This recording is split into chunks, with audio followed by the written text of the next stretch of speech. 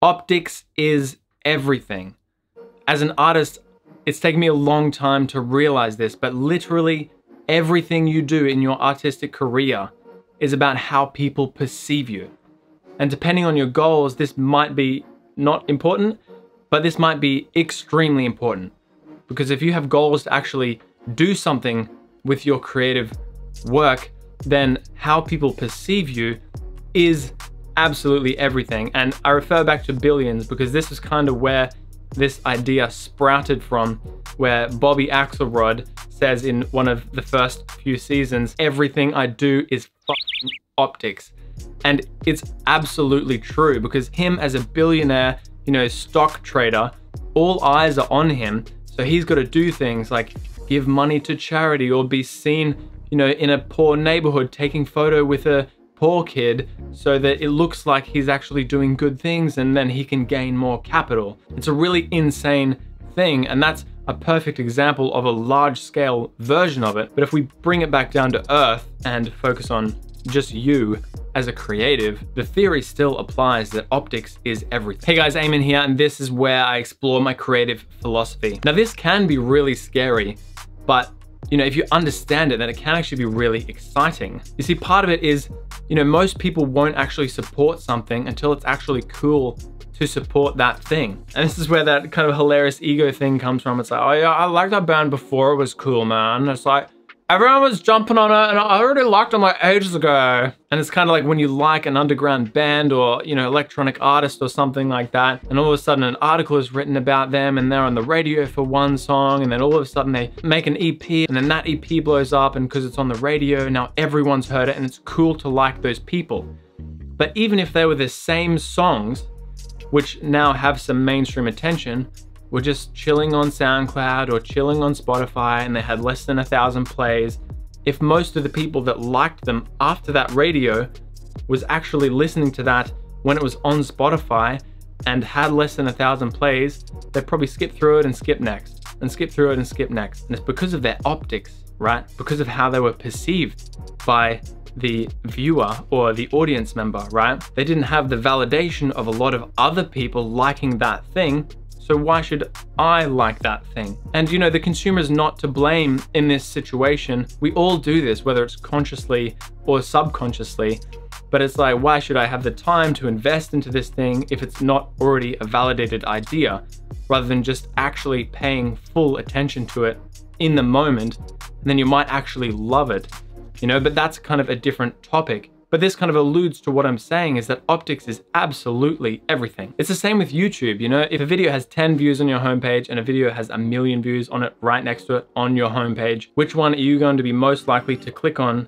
regardless of the potential, you know? And unfortunately, this is why it kind of comes down to marketing yourself as an artist. And for the longest time, you know, when I was making music or when I was making videos, I was like, look, I don't even care about if other people like it or not. I'm just making it for me, and you know, I just want to have fun and express myself. And this can be a trap if you're an artist. This is going to limit your potential because you're actually preventing yourself from being hurt. Because, oh no, if you don't put in all of the actual effort, if you don't put in 110% and it fails, it's okay because you didn't put in that effort. But if you do put in 110% and then it fails, then your ego is going to be hurt and it's going to reflect poorly on you, and people are going to perceive you in a particular way. You know, we've all had that person kind of offhandedly say, you know, that's never going to work. You know, why are you doing that? Like, that's never going to actually become anything.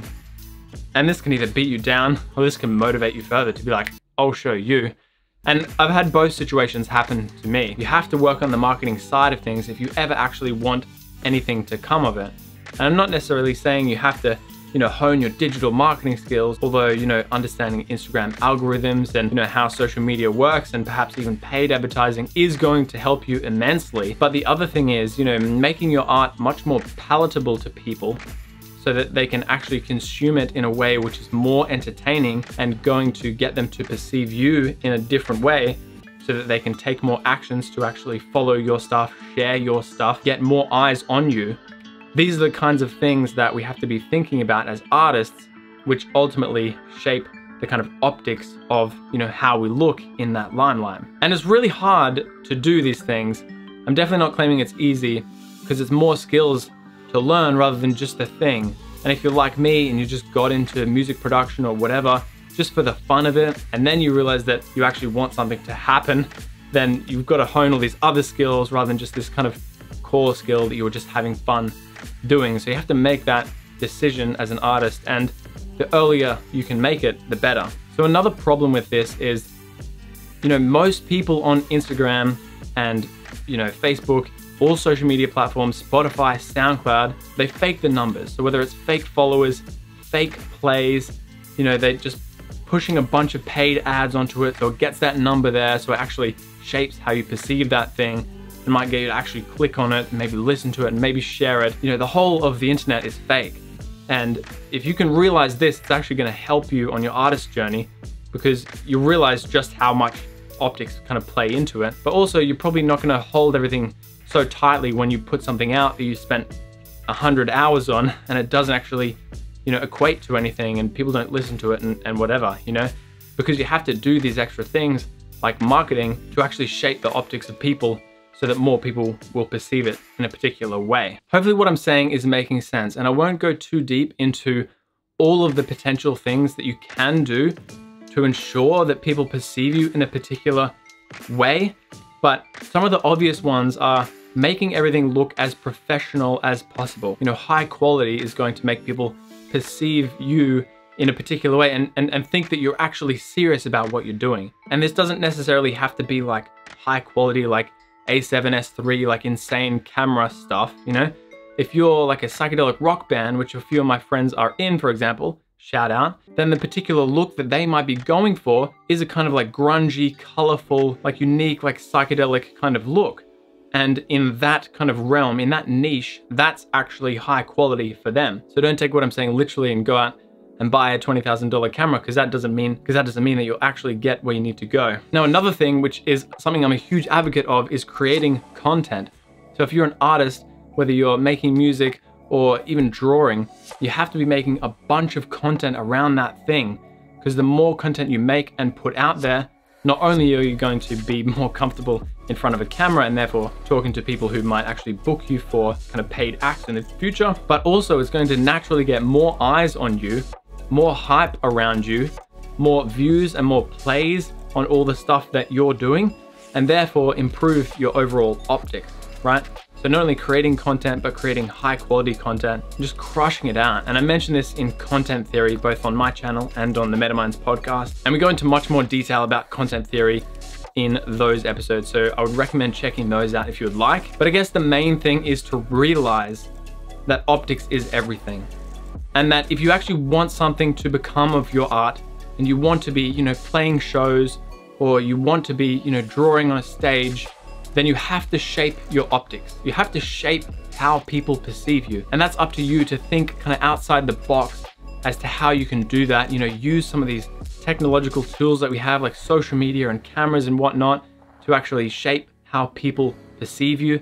Make sure you're getting all of your friends to share your art to get that organic kind of growth. Maybe dabble in some paid advertising, or pay someone who knows what they're doing. Maybe a friend who can help you with paid advertising to get more eyes on your stuff. Maybe even think about going the route of inflating your follower count. Because even though I'm aggressively against, fake followers and being non-genuine, the fact is these kinds of things do actually shape people's perception of you. And it will equate to higher rewards for you much sooner. So I'm not saying go out and buy 1 million followers or anything like that.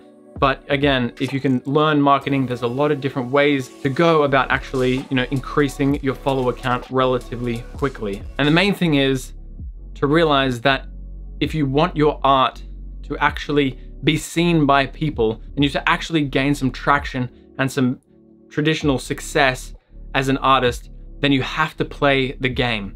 And the game is all about optics and how people perceive you. Hopefully this creative philosophy made some sense to you and provided you with a bunch of value. It's definitely been a huge learning in my creative journey, in realizing, how to shape people's perception of me as an artist. And I'm definitely not even great at it. I think I'm still learning a lot on that path, but realizing it is definitely the first major step. So thank you very much for watching this episode. If you like the content, make sure to drop me a comment, send me a DM on Instagram, or subscribe, whatever you want. Have a great day, and I'll see you in the next video.